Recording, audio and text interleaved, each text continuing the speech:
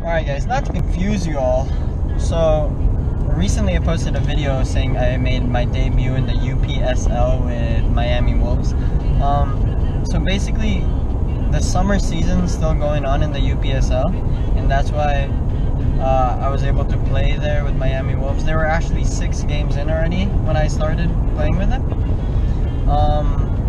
And for the Red Force team, I tried out for the fall season, which starts in a couple weeks.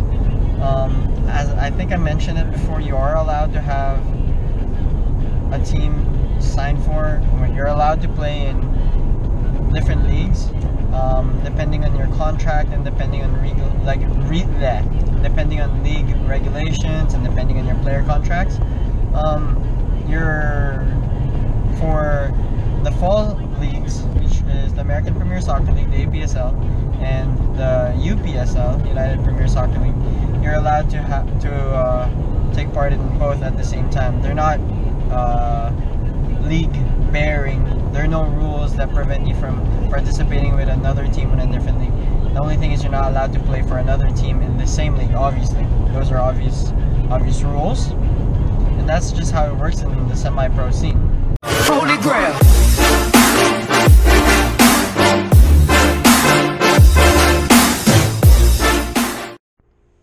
What is up, guys?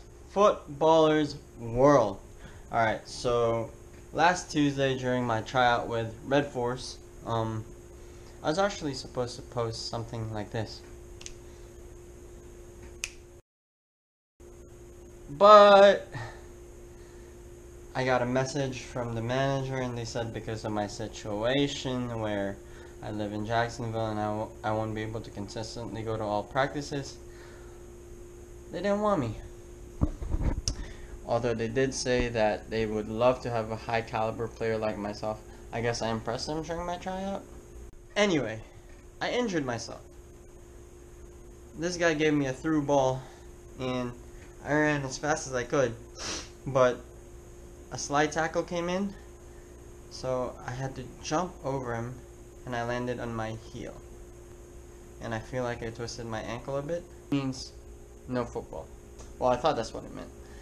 But I rested it for a couple days and I felt fine. So on Saturday, 4 days after the tryout, I played my UPSL match with Miami Wolves. I mean, I had a practice session on Thursday and I kept it light, make sure I didn't worsen my injury. It felt fine on Saturday. But after the game, it just felt horrible. I mean, I only lasted 80 minutes on that game. It's still horrible. I was thinking of having no training session today, maybe just juggling, but I fear that even juggling would worsen the injury. I did, however, do 20 laps in the pool, and I'll do a gym session where I'll focus on my upper body, maybe work my chest or my arms, and then add some light legs workout, but the focus is on the upper body and upper body cardio. If I do any cardio using a machine, it'll probably have to be the bike, because that will have the least strenuous ankle movement. Guys, if you have an injury, it doesn't matter what your goal is. If you want to be pro, semi-pro, whatever, you have to rest.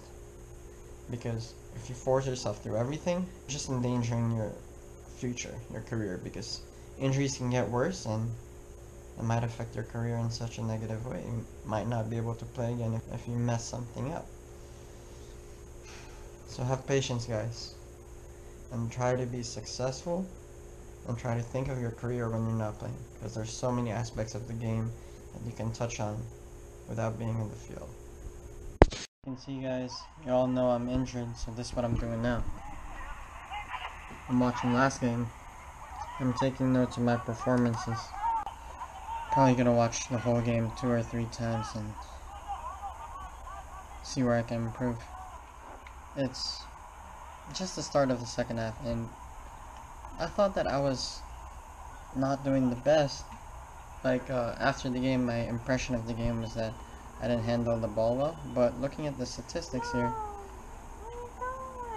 I've had 24 good passes, completed passes, and 4 missed passes, and that's just at 60 minutes. Let's see how the rest of the game goes.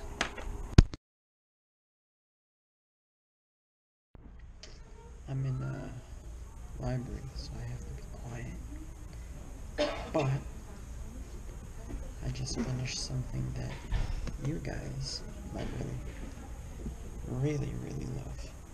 If you want to go pro, there's only one thing more important than your video, and that's your CV. Check this out.